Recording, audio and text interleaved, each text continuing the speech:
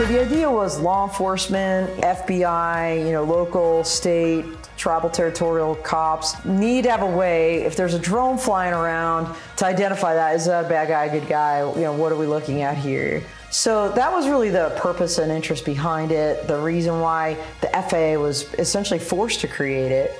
To fly under Part 107, which is a small UAS rule, all drones required to be registered in the United States must either be flying a standard remote ID drone, meaning this remote ID capability is baked into the drone, or broadcast module remote ID slapped onto the drone.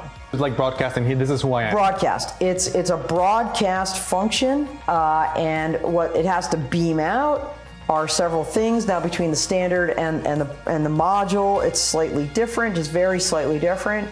But generally speaking, it's the location of the drone, the location of either the ground control station, all those things you'd want to know, right, if you're law enforcement.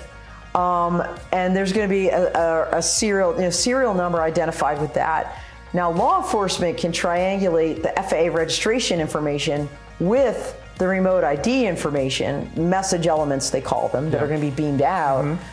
But the public can have access, theoretically, to those message elements, including the location of the drone pilot. Oh, wow. So that fired up the drone pilot community, because they're like, we're already getting attacked by knuckleheads that don't want us flying. Now you're going to tell them where we're located. Yeah, and how does that, kids can fly drones. Yeah. Oh, and so if you don't have either standard remote ID or broadcast remote ID drone, you have to fly in a very limited space called the Federally Recognized Identification Area, or FRIA, that either a community-based organization like the American Modeling Association or a Model Aircraft Association would apply for that and get that designated. Schools, universities can apply. So there's spaces where you can fly without remote ID. Yeah, but if you're a kid and you're nowhere near one of these locations, you cannot now fly one in your backyard. In other words, you can't open a box unless it has remote ID or broadcast module and just fly it freely. So again, the hobby, the rec, the FPV community, which was race day quads, they're kind of up in arms about the whole situation.